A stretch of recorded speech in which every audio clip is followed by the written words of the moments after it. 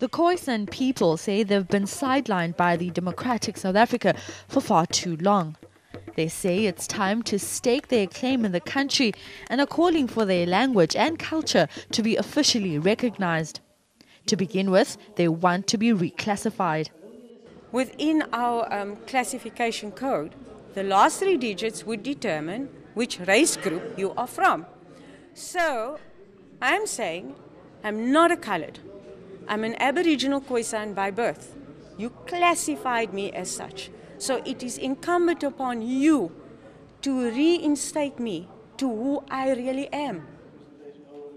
After several complaints by the indigenous group, the South African Human Rights Commission is compiling evidence to determine how Khoisan rights may have been violated.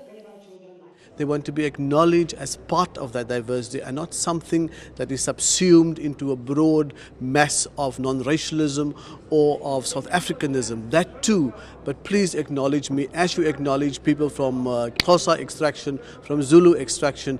Please acknowledge that we also have histories, we have cultures, and they are asking the Human Rights Commission and the country in broad to acknowledge that, and also to acknowledge that their lands were taken away, and that they cannot become part of a democratic South Africa if their voices are not heard.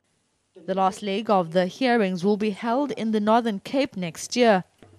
The HRC says its findings will then be presented before Parliament. Team Tongana, Cape Town.